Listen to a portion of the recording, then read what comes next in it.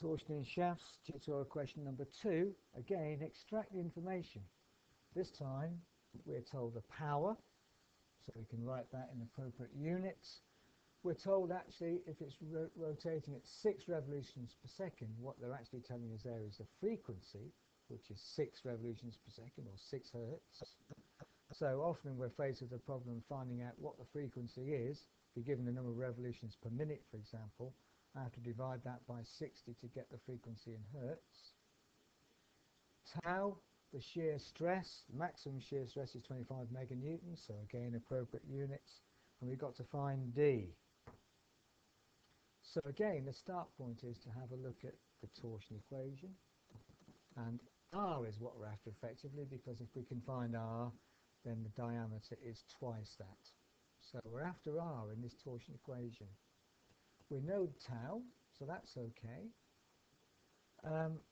We can find T using another equation, which we'll come to a second, and J is involved. So actually, we know nothing about the shear modulus or the angle of twist or the length, so this is not a useful formula. So this is these two ratios we're going to use.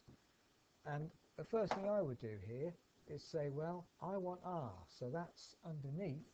So I'm going to swap this ratio around, which means I swap this ratio around as well.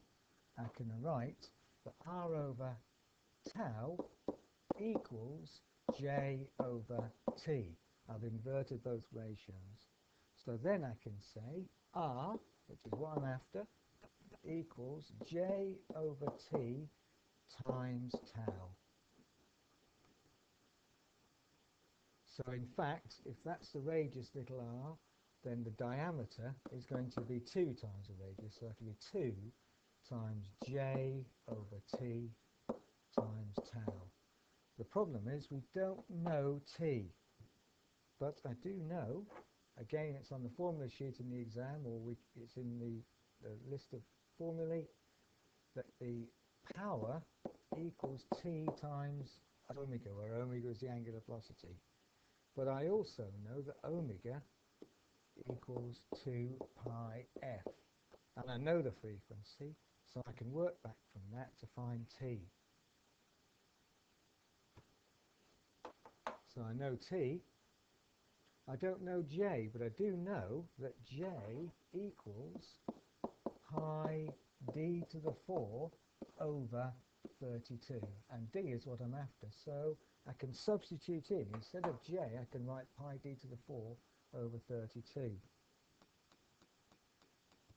And instead of T, I can write, well, I can work out what T is. So let's see where that gets us. I can write that D equals 2 times J, which is pi d to the 4 over 32.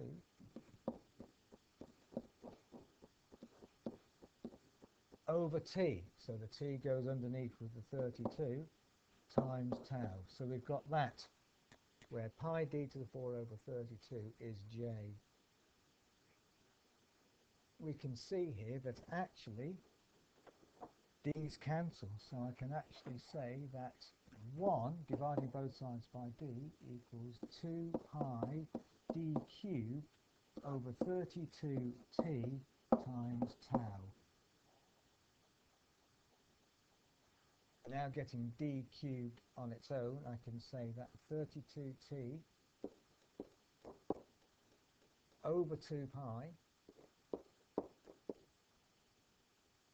times tau equals d cubed. So I've just rearranged. I've taken everything over to the left-hand side apart from d cubed. 32 over 2 is just 16. So 16t over pi times tau equals d cubed. And now we can find d, because d equals effectively the cube root of 16t over pi times tau. And then I can put the numbers in and work out what d is. Quite an algebraic question, this one. You could do it step by step by working at what t is, but you'd still be faced with calculating d. using some sort of idea like this. Not something I'm going to particularly trying to test in the exam, because I'm not interested in the algebraic steps in this exam, so you're unlikely to get a question like this in the exam. Again, put the numbers in and see if you get the answer, which is around about 110 millimeters to two significant figures. So quite a tough question, that one.